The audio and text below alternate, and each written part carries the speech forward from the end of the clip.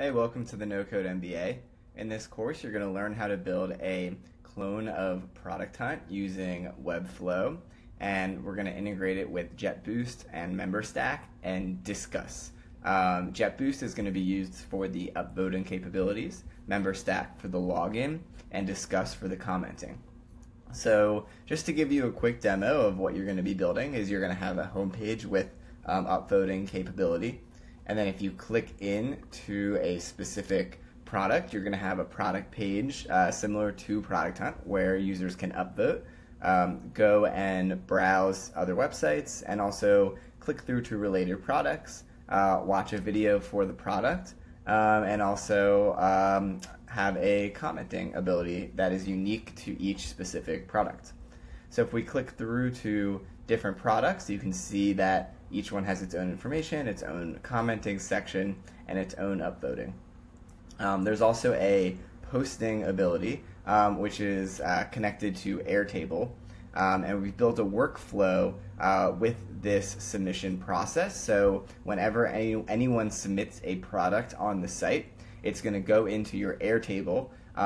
You'll have an approval process in Airtable where once you approve it, it's connected to Zapier, and Zapier will automatically publish that product onto your Webflow site. So there's a whole workflow, approval workflow built out between Airtable and Zapier. With MemberStack, so if a user goes in to upvote a product and they're not logged in, it'll prompt them to create an account. So I'm going to go ahead and create an account here. So you can go ahead and sign up. It's a free sign up. And once you're logged in, now you'll be able to upvote. So if I go ahead and I upvote this product to 8 and then I click in, you can see now it's at 8, and you can also see that now I've upvoted it. I can also click again to remove my upvote. So that's a good overview of the product that you're going to build. One other thing that you're going to have is a My Upvote section where you can see what you've upvoted. So let me go ahead and upvote a product. I'll upvote a few here.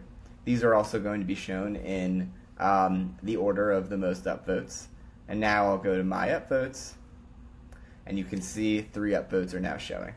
So this is a good overview of what you're going to be building.